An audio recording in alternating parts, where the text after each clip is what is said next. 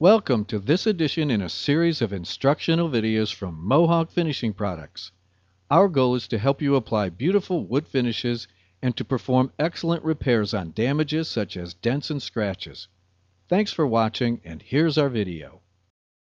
Laminate chips are found on the back of a part such as a cabinet door. It may be possible to see the MDF through the small chip in the laminate. Begin by removing any small pieces of laminate with P400b stearate sandpaper. Wipe off dirt or residue with a mild cleaner. Apply color with an appropriately colored marker. These markers are always custom colors because the foil color has to be matched perfectly to hide a damaged area. Lightly dab color onto the MDF, making sure to color the MDF completely. Fill the chipped area with an appropriately colored low heat stick. The low heat sticks used on laminate are very often custom colors, just as the markers and aerosols. Warm the stick over a heat gun or burn-in iron until it is shiny. Rub the heated stick into the chip until the chip is slightly overfilled.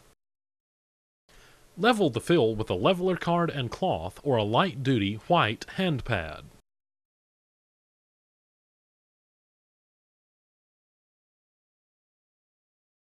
Apply a light coat of finish with a custom vinyl aerosol. Spray several thin passes of color onto the entire area that you are repairing.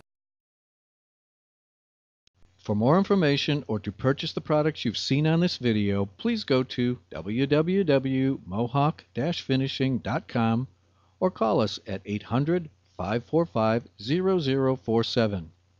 We are the leading manufacturer and distributor of professional touch-up repair and finishing products for wood and leather. You can see and purchase all of our products on our website, and you can find your closest distributor. Thanks again for watching.